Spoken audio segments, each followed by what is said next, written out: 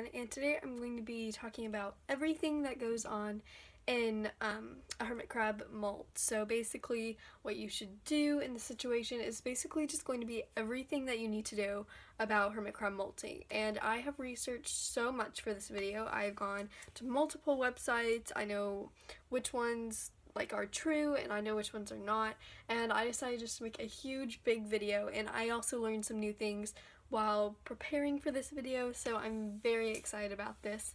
And yeah, so let's just go ahead and get right into this video.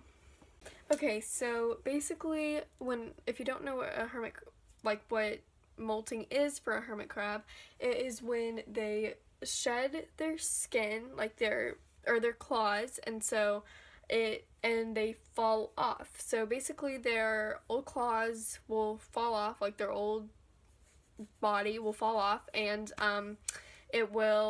then after it falls off, it is called an exoskeleton and is completely normal for hermit crabs. This is how they grow and get bigger. So this is why you have to have multiple shell sizes for your hermit crabs, is because after they do this process, then they will be bigger. So they need bigger shells to fit into, and it's just how they grow, and it's pretty much how you know how old they are and everything. That's sort of one of the only ways that you can sort of tell, because hermit crab age, there isn't really an exact way to tell how old they are really.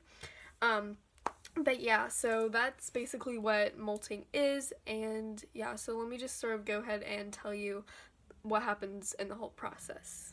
Okay, so signs that your hermit crabs are about to start molting is them drinking more often and just start eating more than they had been before, because they're getting ready to go under.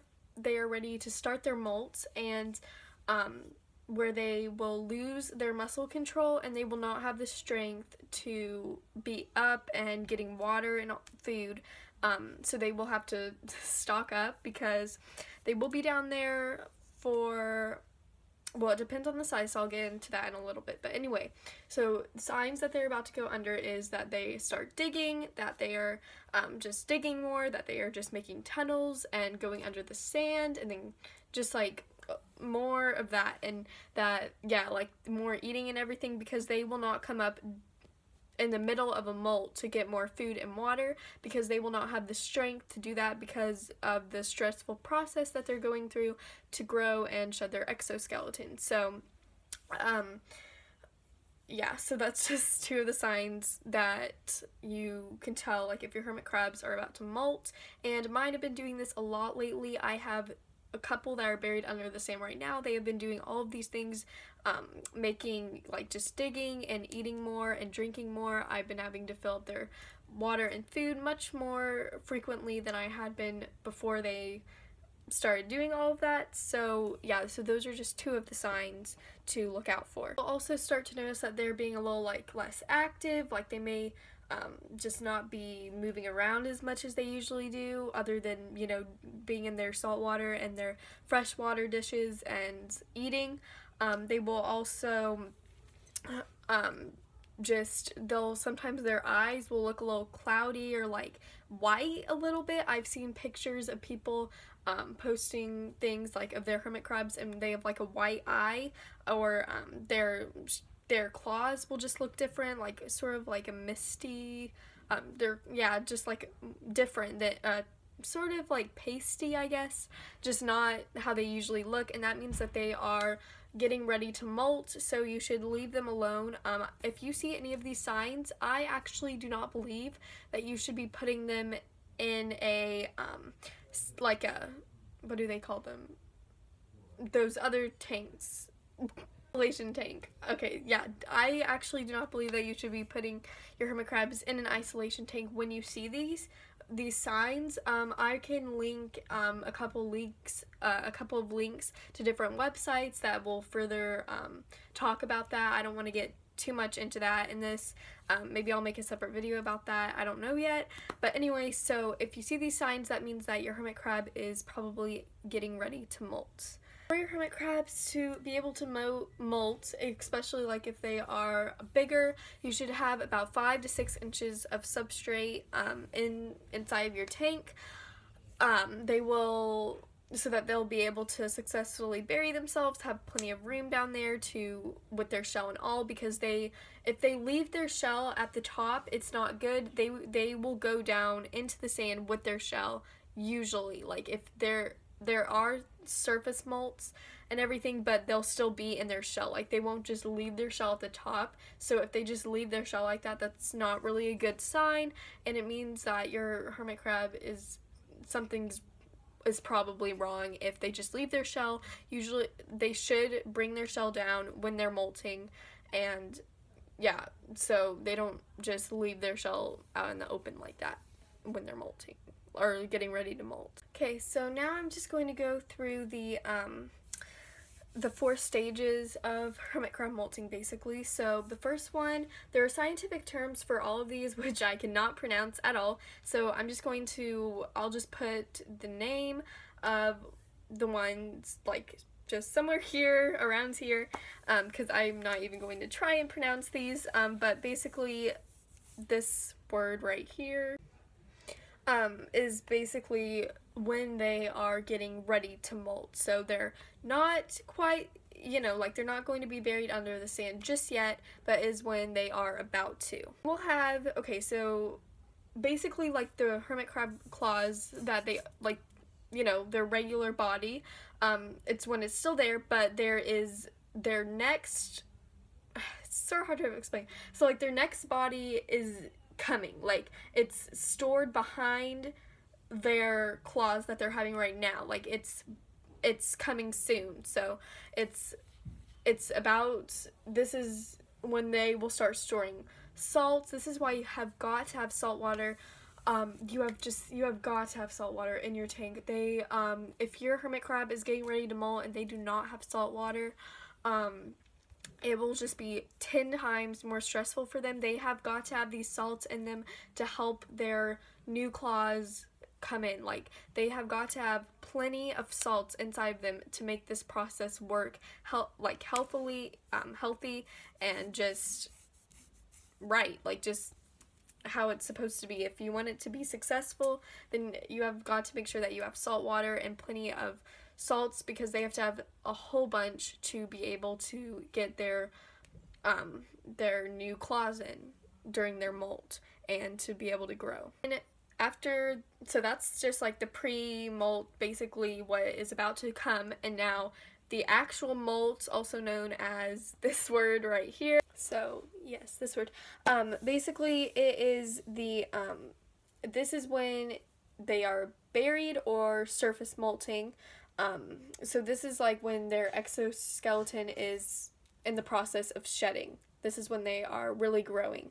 Okay, so basically there will be, the salts and water is what is going to be helping the hermit crab's old claws crack so that the new ones can get in. So they'll probably turn a different color, and then they will fall off and the new ones will come in.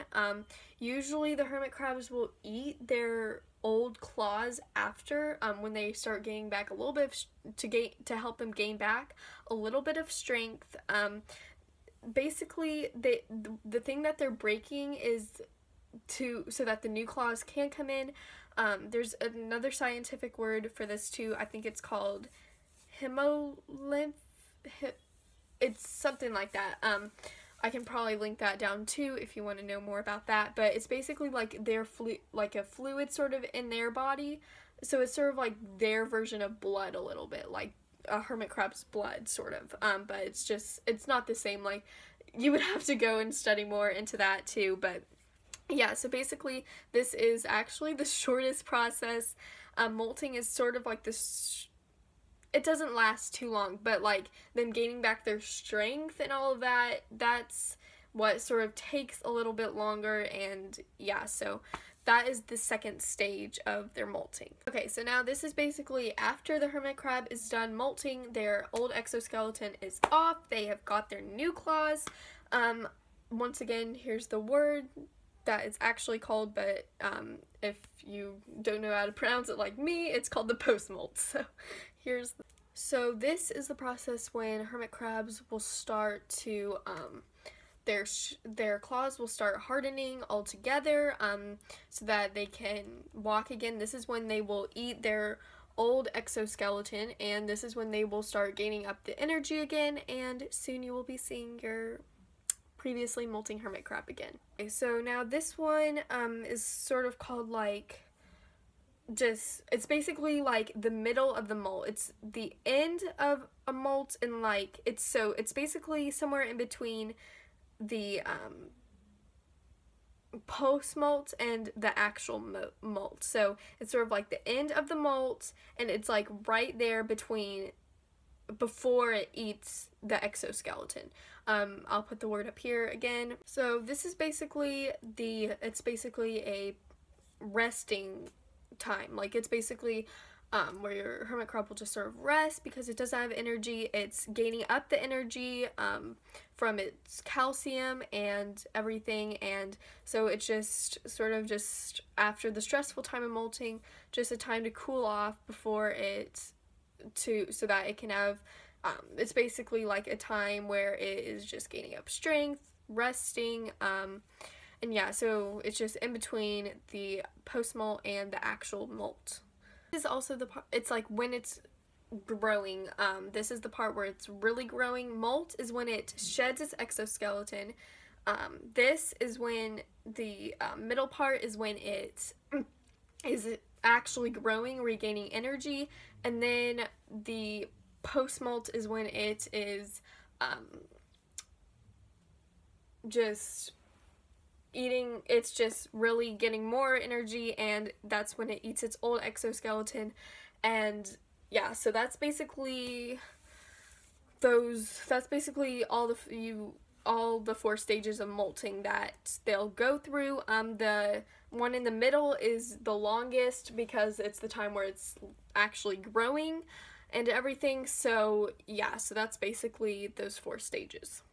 Now I'm going to be telling you how long each hermit crab, depending on the size, about the average time that they can be down there molting. So if you have a tiny hermit crab, they will usually do it probably about 5 to 6 times a year, maybe a couple more, or maybe 4 to 6. It just depends really, because smaller hermit crabs will molt more times a year than bigger ones because they have more to grow, and bigger ones are older and they just don't need to grow as much, and so they won't do it as often.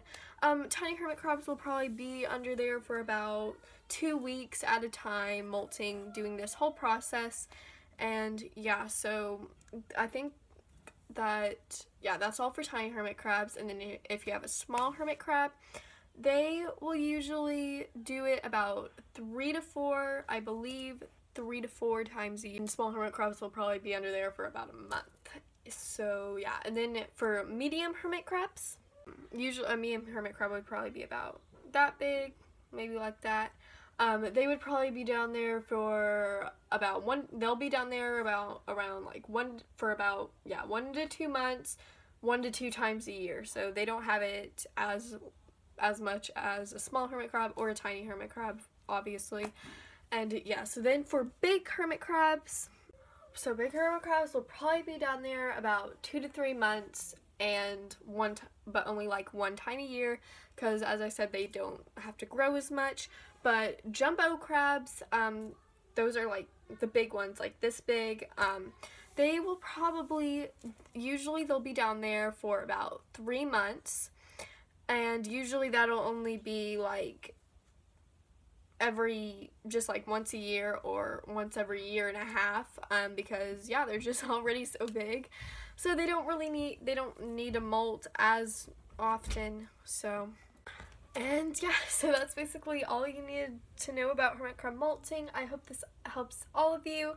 I know this video turned out to be pretty long, so hopefully you did learn something new about hermit crab molting, or now you'll understand it better. So yeah, and if you have any additional comments about molting, just feel free to comment that down below, and I will answer it as soon as I see it. And yeah, so thank you all so much for watching, and I will see you all in my next video. Bye guys.